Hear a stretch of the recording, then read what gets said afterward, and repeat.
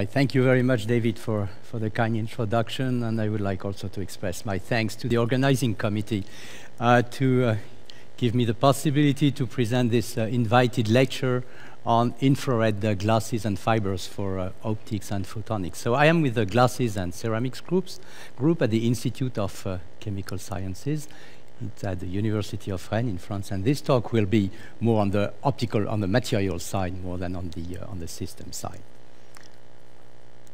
Okay, so first of all, I want to give you some basic information about what chalcogenide glasses are. So in all this presentation, I will, when I will talk about infrared glasses, I will talk about chalcogenide glasses.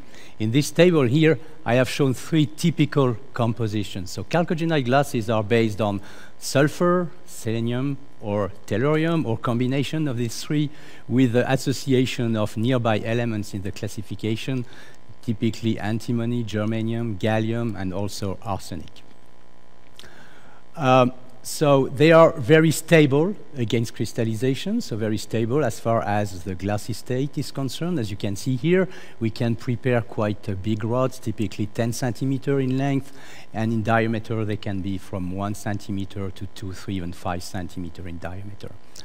What is noticeable is the glass transition temperature, around 300 degrees for sulfide glasses, down to 200, even 135 degrees for tellurium, selenium containing glasses.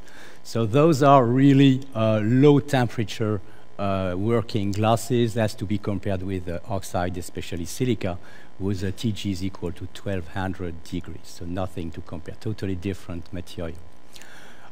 What makes them very special is that they have a broad optical transmission window, up to 10 micron and above.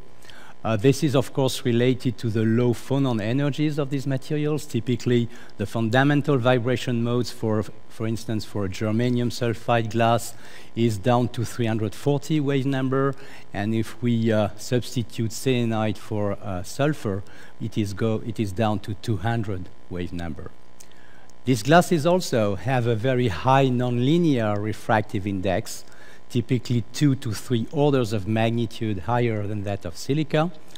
As they are very stable, they have very nice viscoplastic properties, so they can be molded, drawn, pressed, deposited in thin films, and so on, which opens possibilities for several kinds of applications, for transmitting infrared signals, or to prepare lenses for infrared cameras, some specific sensors, new light sources in the infrared, and also, thanks to the nonlinear properties, light